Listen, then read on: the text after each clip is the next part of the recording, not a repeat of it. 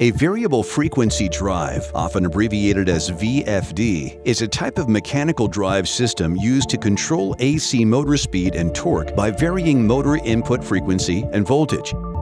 A VFD allows you to adjust the power supplied to the machine to match the system requirements of the driven element. In effect, the machine shaft doesn't rotate at the speed of the nameplate RPM. In order to analyze vibration data, you will need to find the actual RPM to input into your data collector. In order to calculate the RPM of a VFD, you must locate the 1x frequency on the spectrum. 1x refers to the vibration at the same frequency as the run speed of the machine.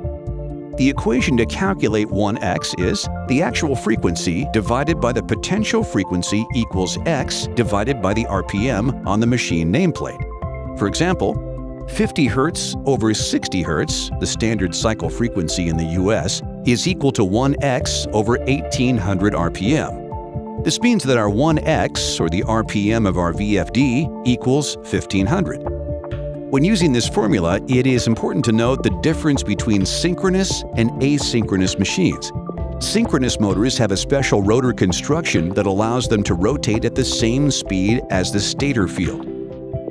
Asynchronous, or induction motors, have slip, which is the discrepancy between the rotational speed of the stator field and the somewhat slower speed of the rotor.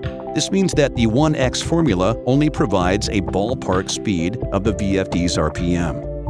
However, this ballpark speed is still usable for collecting vibration data from a machine.